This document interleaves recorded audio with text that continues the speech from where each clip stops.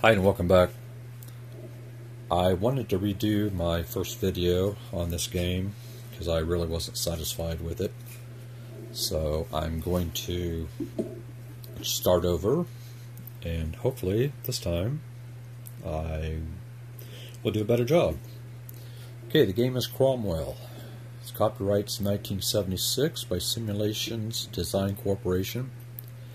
The original game idea was Leonard Canterman and Doug Bellaforte.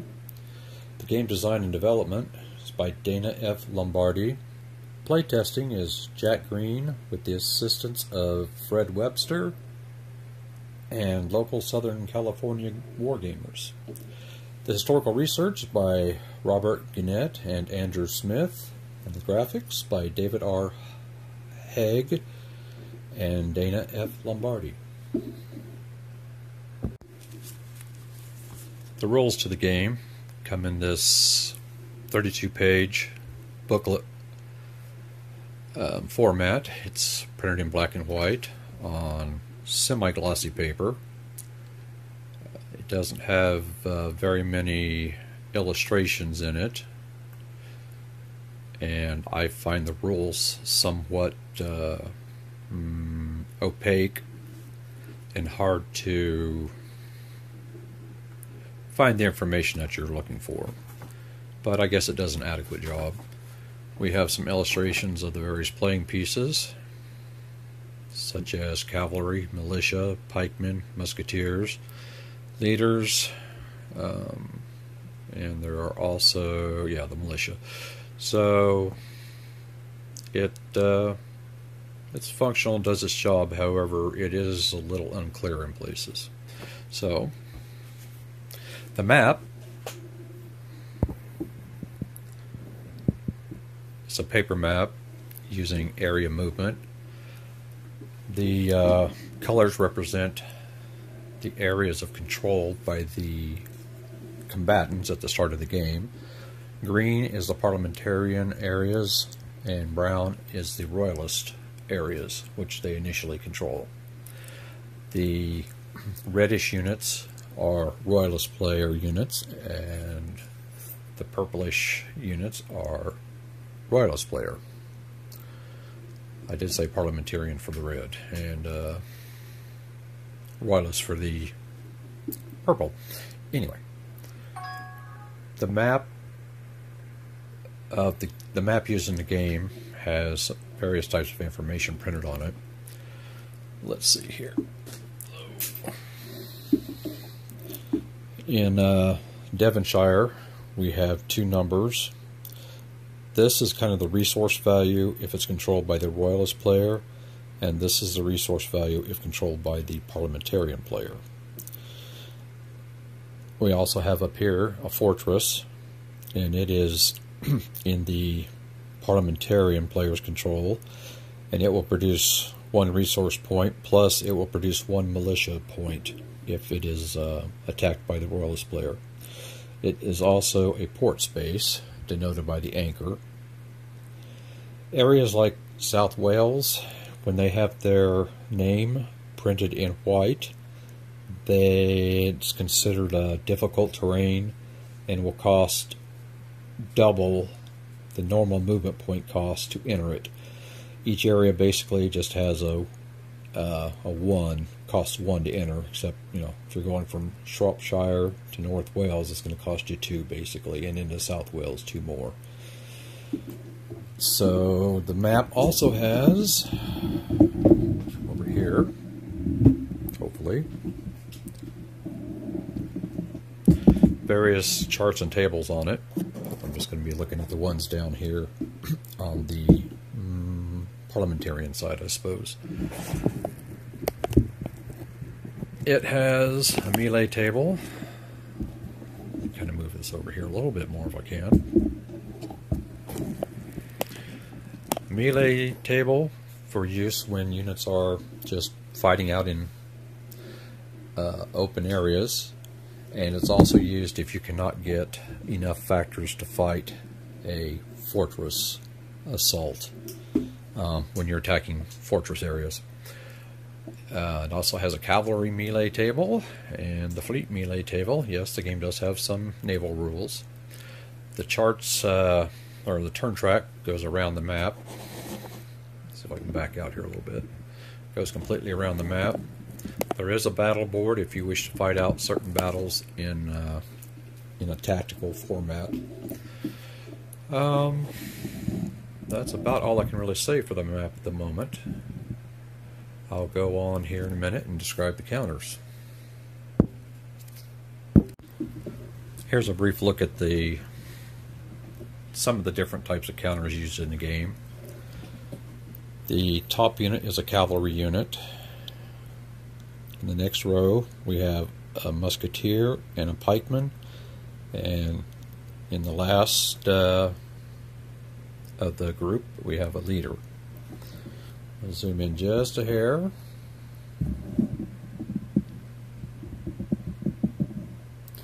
The values on the counters, these are parliamentarian units.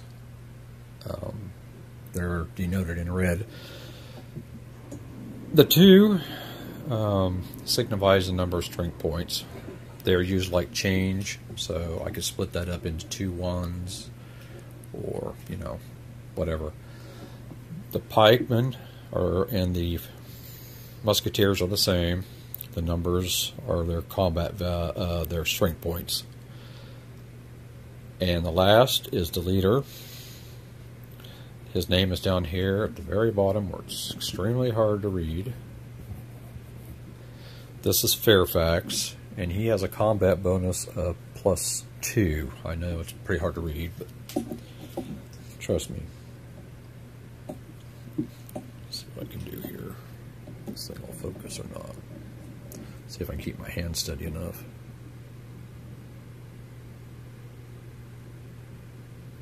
Somewhere in that area.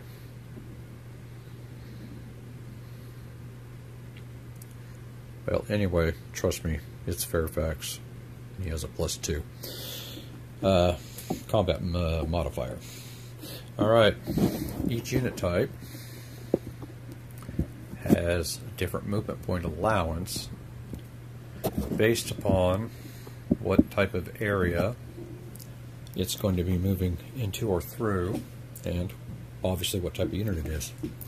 So, units moving through friendly areas, that's all areas that are their color that they own, including captured enemy areas that they have control over. Cavalry will have 6 movement points per turn. Therefore, they can go 6 friendly areas per turn. We'll start down here in Dorset. Let's say, start in Dorset, and it can go like, what, 1, 2, let's see if you're going to be able to see this whole movement, and then 3, 4, 5 into Kent, and then it can go up to Essex, I guess. This doesn't, there's no barrier for rivers and that type of thing, so, and they go up there for 6. So, let's say it starts in Plymouth again, or let's say it starts in Plymouth, and down here, yes, let's say it starts in Plymouth, and it wants to move to Somerset or anywhere into its friendly controlled areas. It cannot move. It cannot enter an enemy controlled area, whether there are enemy units there or not. So, in that case, it can only, units may only enter an enemy controlled area if they have a leader. So he would have to have a leader with him in order to move into an enemy controlled area. So we will do that, and in addition, or this will tell us what his movement rate is entering into enemy territory, so to speak. So that's over here. He can move into different, a variable number of enemy areas per turn, and that is 4 for cavalry with a leader. So at any point that he enters an enemy area, his movement points drop from 4 to 6. So anything that he has spent before that is deducted immediately, and if that prevents him from moving into the area, then he cannot move into it. Or, well, the rules are kind of unclear on that. Obviously, if you moved into it, you'd have enough points, even if the points changed. Well, I'll have to clarify that. I'm not 100% sure on that. But anyway, he could only move 4, so coming over here again, he can move into Devonshire. That will cost him 1, and he has a leader, and that's fine. But now he's down to 4 movement points. So instead of being able to traverse, you know, the entire southern England there through parliamentarian control, he instead of being able to move 6, he can only move 4 now. So he could go like, you know, what? 1, 2, 3, and then into Hull, let's say, for 4. Both units are restricted, both the leader and the cavalry unit, and you know, that's kind of vice versa type of thing. Infantry and pikemen, which I guess I have to switch back over here real quick. If they started in Plymouth, they would also have to have a leader to enter an enemy controlled or occupied or enemy controlled area. Yeah, so they, as denoted here, they have a 3 going into per turn if they enter an enemy area, or 4 if they're just moving through friendly areas. So they'll have 3. So it's going to cost them, if I can keep up with the action here, zoom out maybe, let's try that. So these guys can move 1. Now basically they only have 3 movement points instead of 4. Let's say 2 and 3, and then make it to Dorset. The leader, even though he has more movement points, can drop them off because he has 4 if he enters an enemy area. So he can continue for 1 more space if he wishes. He can move into, what, Wiltshire, Hampshire, if he wanted to. But he's going to stay with these units, I would imagine, because he provides a bonus to combat. So that's a look at the units and some of their capabilities. Combat, I'm going to try and detail movement a little bit more, perhaps, if I can. In addition, the combat point values work in a similar way. I know this will be kind of blurry at this range, but at the moment I can't get much closer to the board due to this obnoxiously large and unwieldy tripod. So here we can see the type of combat is listed on the far left side, and the point values for the different types of units, say militia, pikemen, musketeers, and cavalry, are listed at the top. So let's say I have 2 parliamentarian units, a pikeman and a musketeer, and they're going to try to attack a fortress. And it's guarded by, I don't know, let's say a cavalry unit.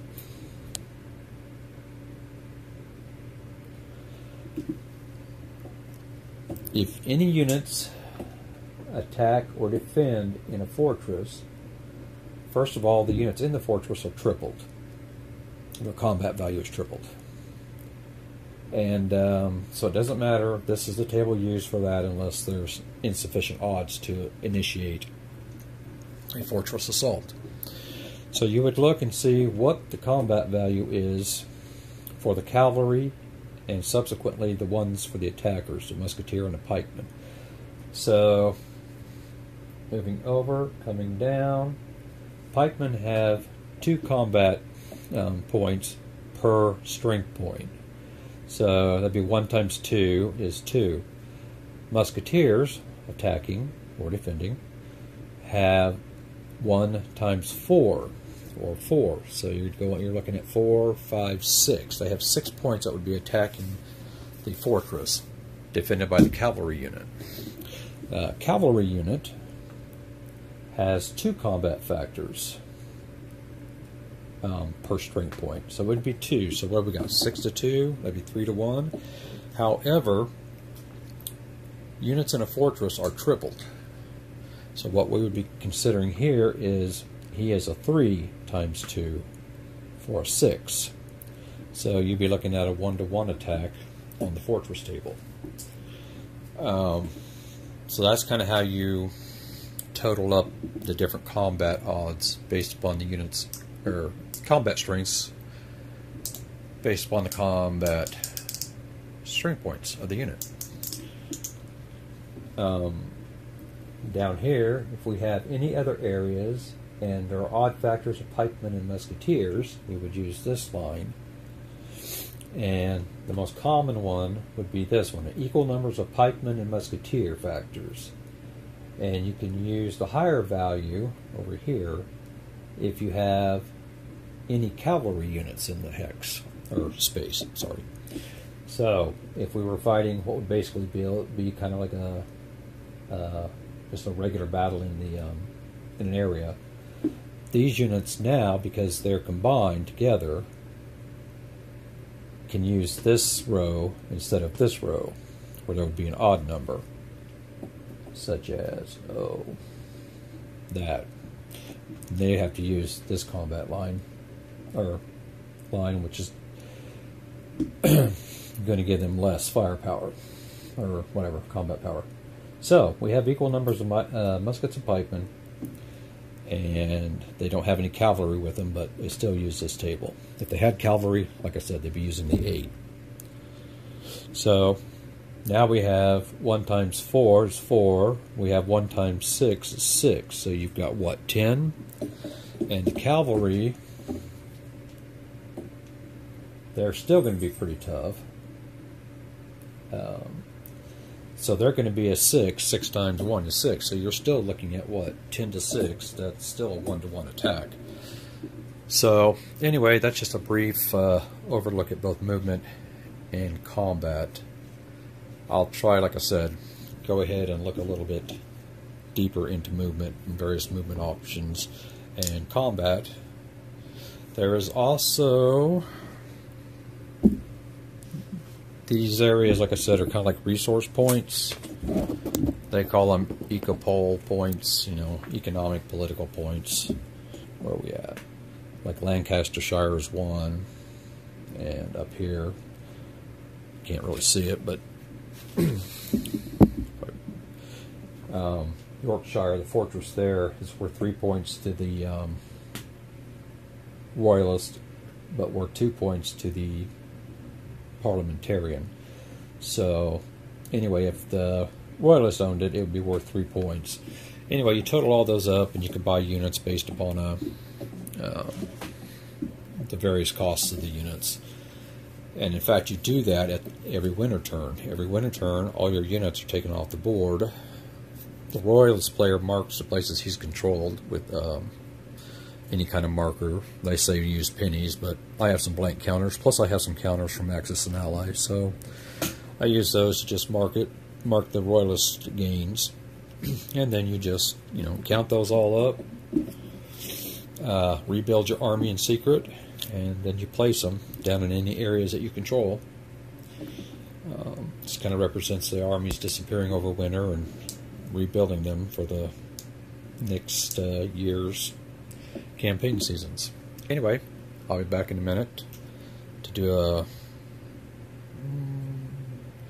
I don't know if another... well, I'll go over into the movement, because there's a couple other nuances. And then we'll run an example of combat. And I think we'll probably call it good for that. That should give a pretty good look at the game. There are 3 levels to the game: intermediate, well, what I'm going to call introductory, basic, and advanced. Advanced gives you things like the ability to use navies and siege artillery and stuff like that. And the other rules just basically teach you the basics and get you started. So anyway, I shall return in a little bit. Okay, let's take a brief look at naval movement. I know I should probably just start with regular movement, but I'm going to go ahead and do naval movement because I've already played, not even a whole turn. So I've moved my units from their initial starting positions. However, the units here under Fairfax, they do not start the 1642 historical scenario, but I'm going to use these as an example during the movement example. The other units do and will, they do start on the map, but like I said, I've changed their position, so anything you see is not really according to the setup after one half a turn. So for naval movement, you need a ship, a fleet. I'm not sure, I guess I should have picked up on this before I even started. Let's see. Okie dokie, let's see. Fleet units may transport friendly land units, leaders, cavalry, musketeers, pikemen, and siege artillery. They can be transported by fleets. Militia may never move or leave the area they start in. One fleet factor may transport 2 pikemen, 1 musketeer, 1 cavalry factor, or 1 siege artillery factor. And fleets can move from one friendly port to another friendly port in one turn, one move. They can move from a port to an adjacent sea area and then stop, or they can move from an adjacent sea area to a port, or they may move, if they're at sea, from an adjacent sea area to another sea area. Leaving a port such as London into an area such as the English Channel is fine. However, if the English Channel contains an enemy fleet that is basically blockading the ports there, then they have to stop movement. They can't just, or if they were in an enemy area, they'd have to stop upon moving in. If they were in an enemy sea or channel, they would have to stop moving upon entering another sea with enemy fleets. So unless the port is, or the sea area is basically blockaded, you can go from port to sea or sea to sea or whatever, port to port. In this case, it's just a parliamentarian player that has any units or any fleets. So he's going to pick up 2 pikemen. Or no, it's going to be two musketeers, sorry. And we are going to move from port to port. We're going to go from London into the English Channel and over here to Portsmouth and drop off the musketeers in the fortress. The reasoning for that is I want to take Portsmouth and hold it. I want to hold Portsmouth against Hopton and his musketeer unit, who could just move in there during the Royalist player's movement, which occurs during this, following the parliamentarian player's movement. The sequence of play is basically, depending upon the turn on the combat results table, 1 month the Royalist player will move, next month the parliamentarian player will move, and vice versa up until wintertime. So at the beginning of the game in 1642, September, the parliamentarian player has the initiative, so to speak, and they move first. Then the Royalist player will do the second move in that turn, and combat and all that stuff. So I know that's hard to explain, but it is easier in practice. So we drop off the 2 musketeers, life is good, the fleet stays in the port, and that secures Plymouth for the Royalists until they can either reinforce it or it looks threatened by a Royals player. Now, we're just going to do, we're going to just show a normal movement, kind of like I did before.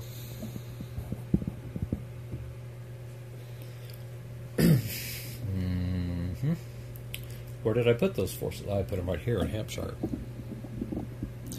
They did not start on the board either.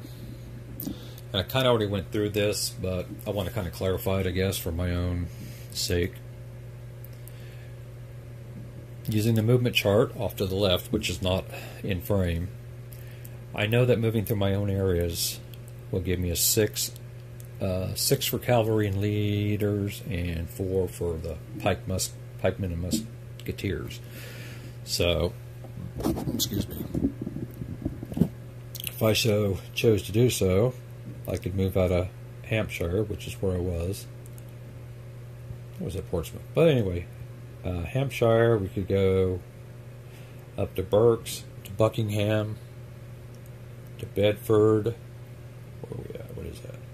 1, 2, 3, 4 to Cambridge, and just come back down here to Essex for 5, and 1 more to Kent. If we wanted to take that type of route, and that's fine because we're moving. Well, I can't go 6, can I? I only have 4. Back to Cambridge. We stop at Cambridge. Now the leader could continue on with the cavalry if he wished, by just dropping these guys off and moving 2 more, like say into Kent, or back through, back through Buckingham or whatever. So that's kind of an idea of moving through areas that you control at the start of your movement phase. Now, yeah, London keeps its 2. Don't want to mess up. Don't want to mess up my count there. That would be disastrous. Now we have them starting in. Let's put them in Hampshire, where they kind of started at.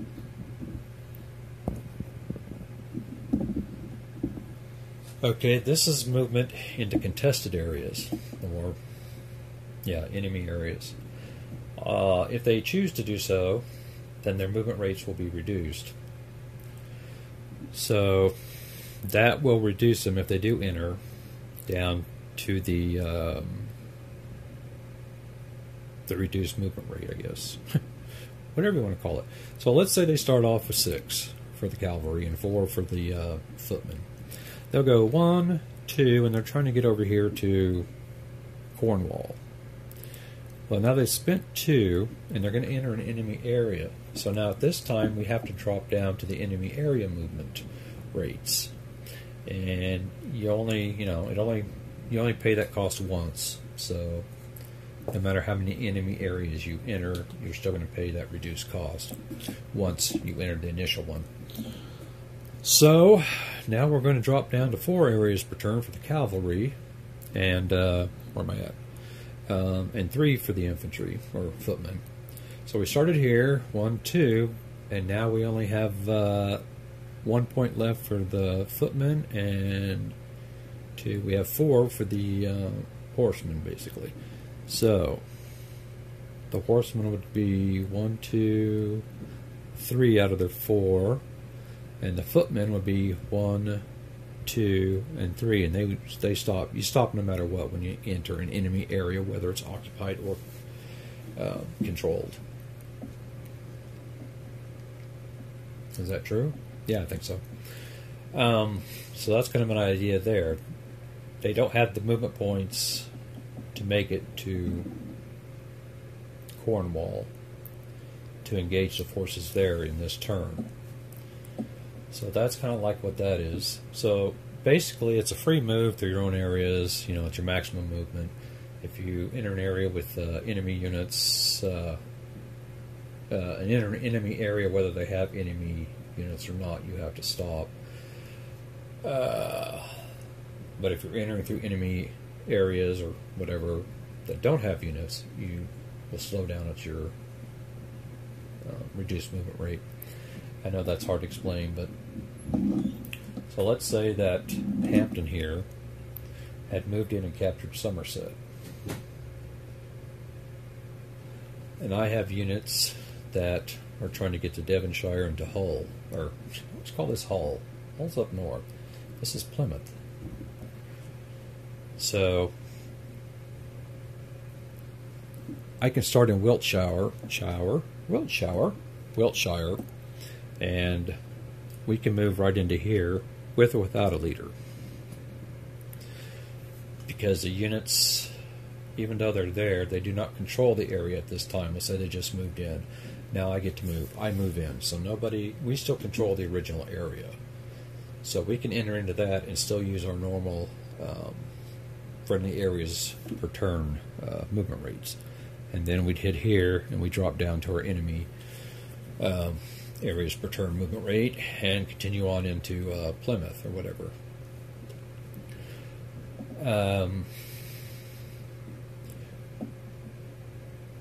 I'm not sure. I think you need a leader to enter any enemy space or any space occupied by an enemy force. So I don't think we can put the pikemen and the muskets in there by themselves. Or can we? Yeah, I think we can. We don't need a leader to move into our own areas. And that one's not yet controlled. So once it becomes controlled on the next turn or whatever, if we don't force the enemy out or destroy them, then it will be an enemy area. So anyway, that's just kind of a look at some of the different types of movement. And I think when I come back, I'm going to demonstrate a couple of battles. Fleet battles and regular ground land battles. Okay, the first thing I really want to go over is combat versus fortresses. I'm not going to use the siege artillery, but perhaps I may do that. Well, let's just see what siege artillery does before I decide whether to use it or not. As an aside, fleets have no effect on any kind of land combat, just so you can't bombard, that type of thing. Let's see, siege artillery, they move 2 areas per turn, they cost 2 resource points to build.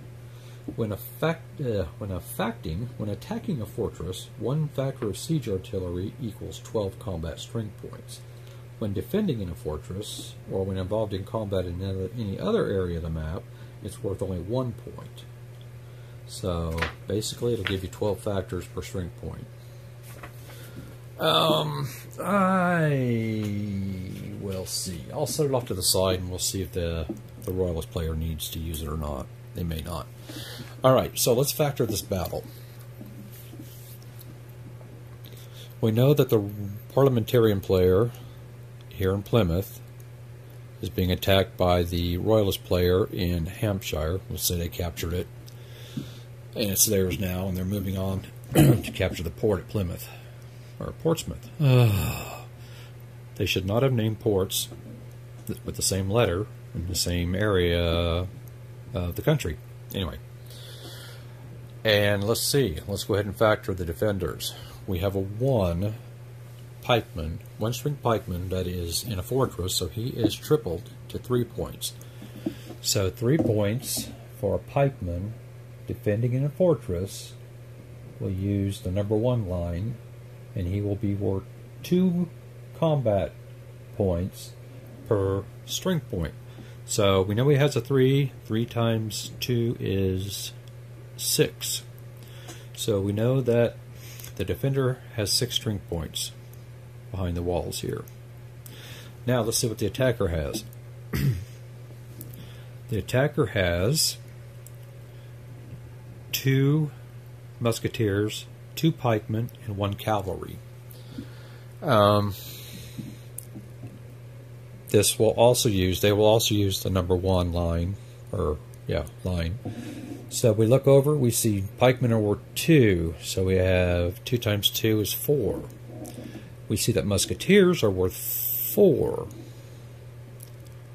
They are 4 times 2 is 8. So what do we got? 8 and 4, 12. But let me double check something real quick.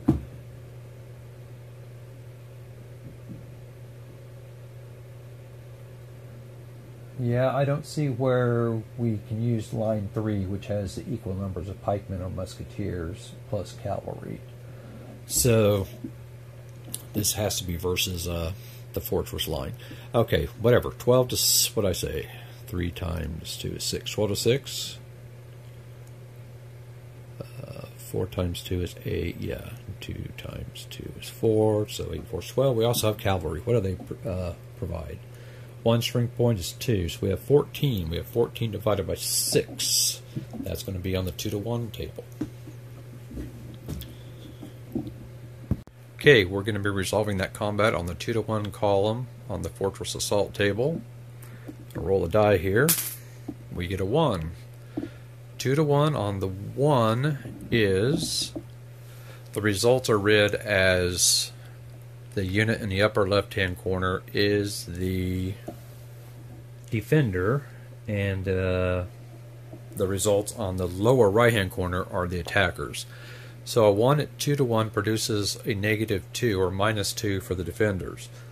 And a -1 in the corner also indicates a -1 for the attackers.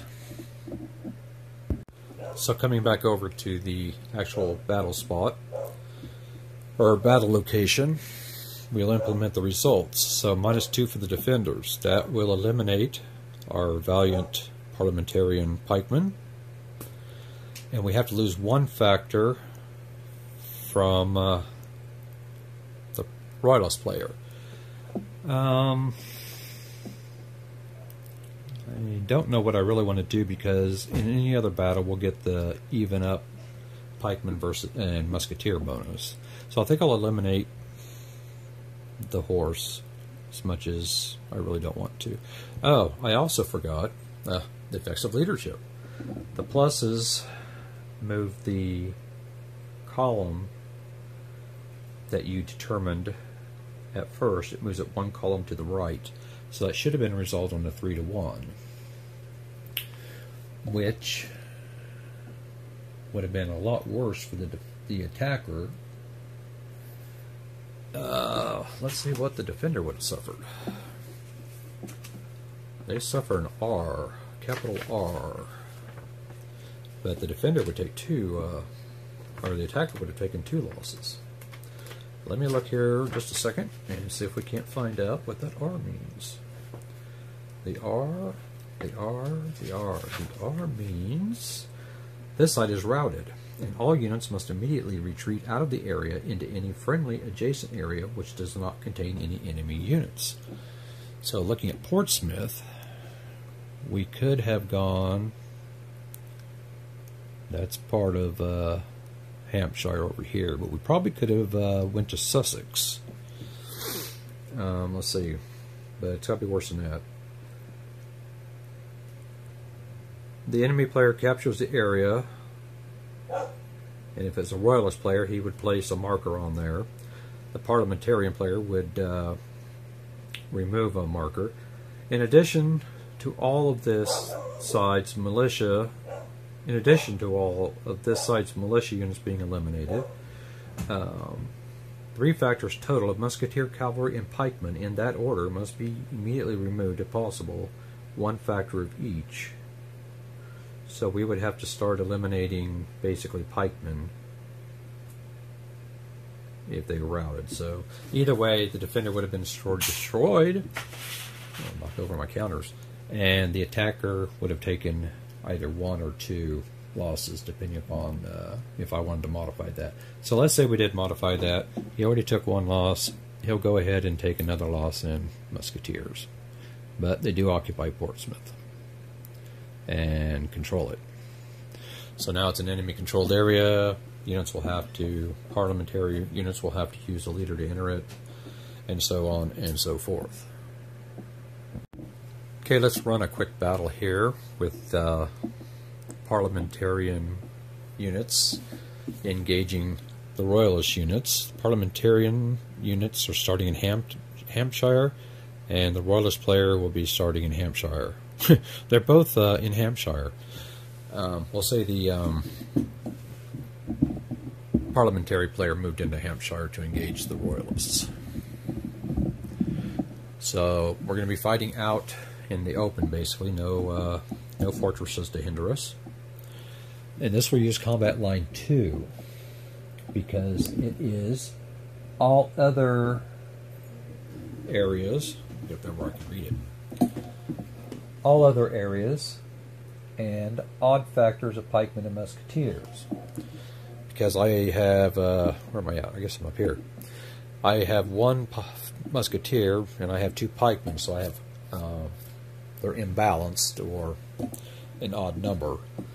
In this era, it was most efficient to have an equal number of pikemen and musketeers in your army.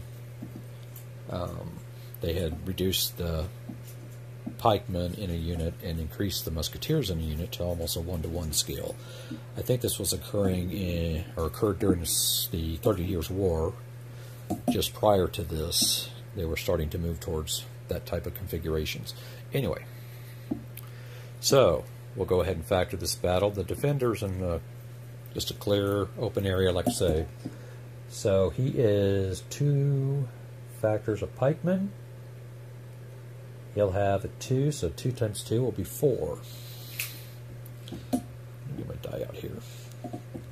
Math is hard. Okay, now we have the attacking player, led by Fairfax, and yes, I will try to remember to add his bonus.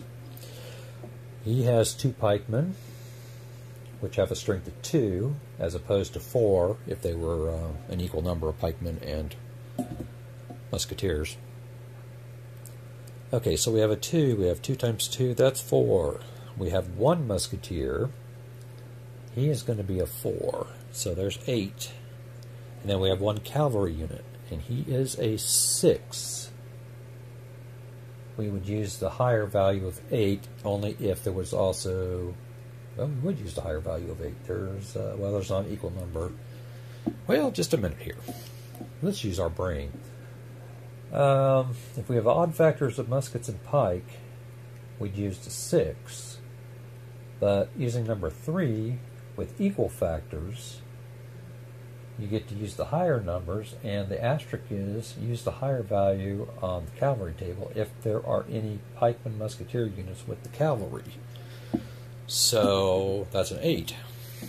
It applies at both the second and the third case of combat. So I'm guessing that's an 8 per factor. So we have what? 8, 4, 12, and 4. So that's 16. We have 16 to 4. What is that? 4 to 1? Bad numbers, sorry. Okay, 4 to 1 on just the melee table, plus we're going to push the table over 2 for Fairfax's plus 2 combat reading. So we'll be resolving this on the 6 to 1 table. So we're on the maximum column that we can use, and it looks to me like the Royalist player is going to be routed, and only a high or low die roll will affect the Parliamentarian player. So 3 on the 6 to 1. Looks like it's a win for the Parliamentary player. It says in a rulebook parliamentary, but I don't know if parliamentarian is a proper word also, if it even is a word.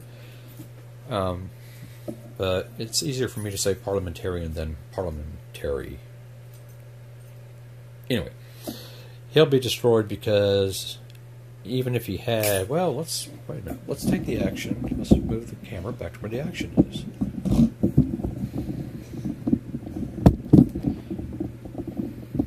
Somewhere in this area. The Royalist player, unless this place was, this area was friendly controlled, or that place was friendly controlled, he could not retreat or route or whatever route. So he would be eliminated. As in addition, he has to take 3 strength points, not combat points. Sorry for hitting my microphone. In a given order, in order to route. So he's eliminated. That means a Parliamentarian player controls the area again. I would take the little marker off saying the Royalists had it. And these guys will all be happy here in Hampshire.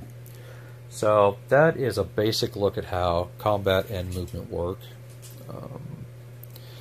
Naval combat works kind of the same way, I guess. Let's see here. What do we have? There's rules for the new model army and the Scottish army joining the parliamentary player. And we have Irish reinforcements helping out the royalist player, which you can prevent by gaining control of the Irish Sea. And prevent him from receiving, the royalist player from receiving any reinforcements from, where is a port up there? Do they have to capture a port?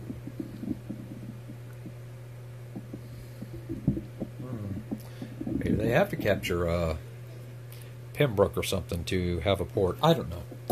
I'm not sure how that works. Devonshire? I don't know. I'm not sure where they received their reinforcements. Maybe they have to capture a parliamentary port in order to receive Irish units across the Irish Sea. Anyway, fleet combat. Let's see.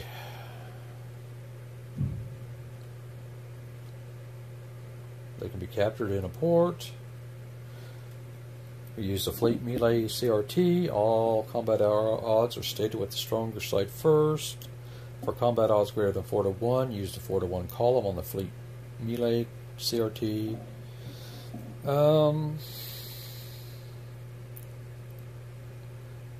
Let me see. I think they're just used by string points. I don't think they. Yeah, they're just pure string points. So 2 fleet versus a 2 fleet would be 1 to 1, and there is no higher. No, 1 fleet isn't. Because those tables say the melee, the cavalry, and I believe the fleet all use a stronger versus a weaker results kind of a deal. So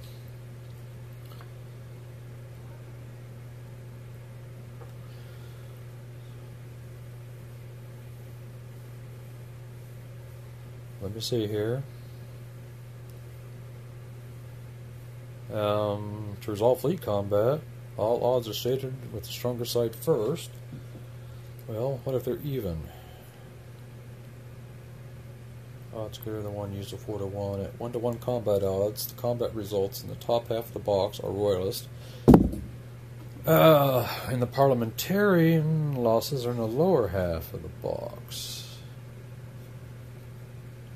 Only retreat results occur on the fleet, or route occur on there. Well, I guess I'd have to dig a little bit deeper into the how combat works.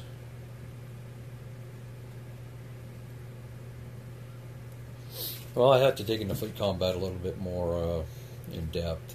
I'm not quite sure how you factor the various fleet points. Anyway, it's boring out on me. What have I got over here? Move my camera. Oh, that's much better. Anyway, that's the game Cromwell. It's a fairly simple, light little game. However, the rules are poorly laid out. Very hard to find the information that you're looking for. And even when you do, it is kind of confusing and kind of poorly worded, I guess.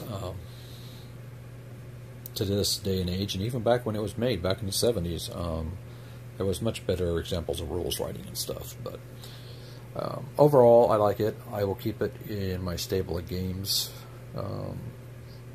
for a while. I've only had it for a year, but I think I'll keep it around. I don't have a lot of games on the English Civil War, so I do have the English Civil War by Aerial Games. I do have Power and Resolution by SimCan. I do not have the card-driven game by GMT, and I do not have the Clash of Arms game, All the King's Men, although I kind of would like to get a copy of that. But anyway, I think I will take a break from English Civil War for a little bit, move into a couple, I don't know, not sure where to go from here. I am going to start playing Lobositz, finally, after it being on my smaller table here for eons and eons. It's all set up and ready to go. It's, like I said earlier, I believe, it's part of the GDW Series 120 game system. 120 counters, 2 hours to play, that type of thing. So, with that in mind, I'm going to sign off here and move on to another game. I'm trying to work on my format still, so they're still pretty shaky and